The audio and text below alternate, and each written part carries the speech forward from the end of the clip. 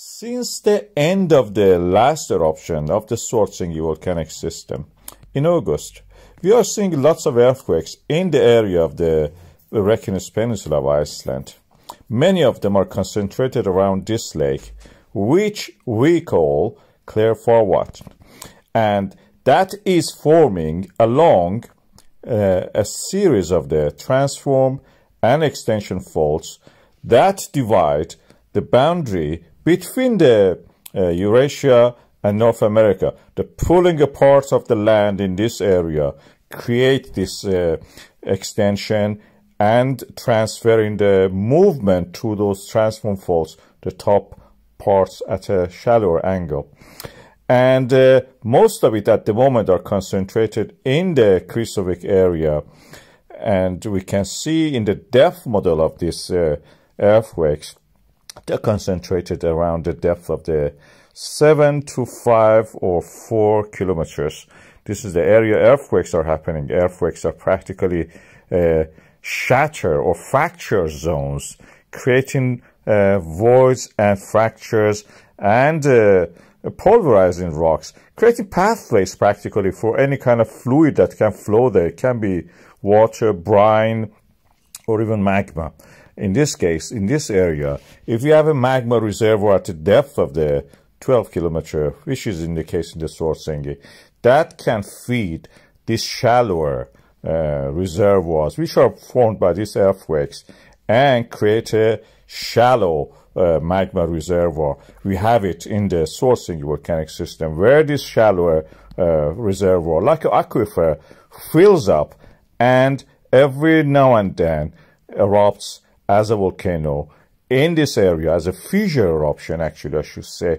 For example, in the Krýsuvík, we had it in the Reservoir. This is happening for the last 3 years, and we are seeing it here.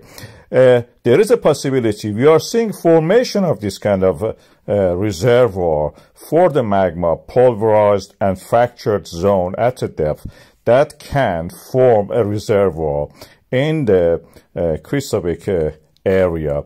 This area is, of course, a volcanic system. Already we had eruption there, and there are lava fields associated to that, which extend for 50 kilometers, even approaching the town of the Reykjavík, the capital of the Iceland. This is a cartoon which shows what I have talked about in this area. And the extension, as we know, is happening in this fashion, that one eruption in one area, for example here, as you see in the lava flow marked, that's for example Krýsuvík, eventually will lead to eruption in the adjacent area, which is this purple area in this map, and create another volcanic system. The Krýsuvík may cease to erupt, but the Krýsuvík eventually will start and take over. As the eruption gets more difficult in the Krýsuvík building its reservoir will be the next one to erupt. It may happen anytime next year, within 2-3 years, if we are lucky to witness this, or we should say we are unlucky.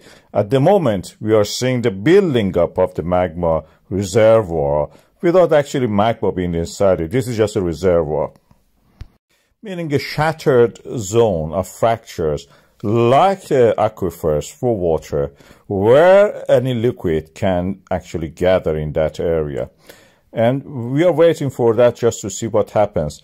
I have a video about the situation and what is going to happen in this area, or what is happening, I should say. Please watch that also, which complements what I've said here. We have a series of earthquakes, about 17 of them, concentrated in a small area in the Reykjanes Peninsula of Iceland, around the lake Krýsuvík. And as you can see here, the timing was interesting just a few minutes ago, and the concentration of them in a certain time, and that was it.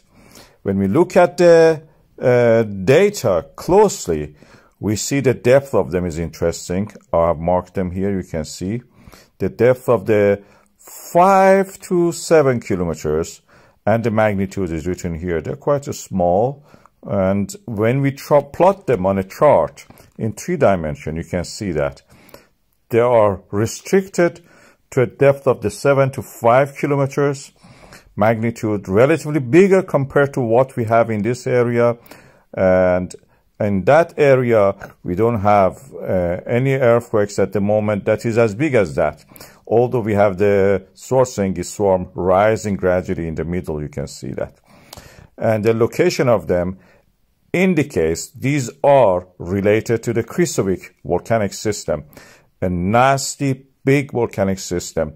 When the movement in this peninsula happens, the Krýsuvík and the adjacent volcanic systems draw fault lines.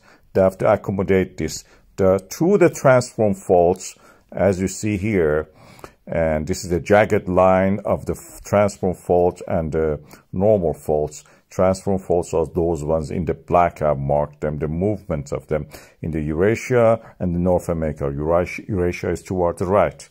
When they pull apart like that, the earthquake happens. And this is the exact definition of this kind of, rupture. When such a thing happens deep in the earth, these blocks of the rock, these slivers of the rock, down to the mantle of the earth, softened at the depth, of course, create this sudden jerky movements. We know they are not related to the magma movement, because when we look at the GPS data for this area, this is Krýsuvík data, you cannot see any change in the GPS data due to the accumulation and rising of the ground due to the accumulation of the magma. Adjacent station also doesn't show anything like that. These are the definition of the word tectonic, and this is what we see here. Sudden, jerky movement which creates rupture and breaking apart of the earth crust. That is tectonic. This is the definition of the rupture, breaking or bursting suddenly.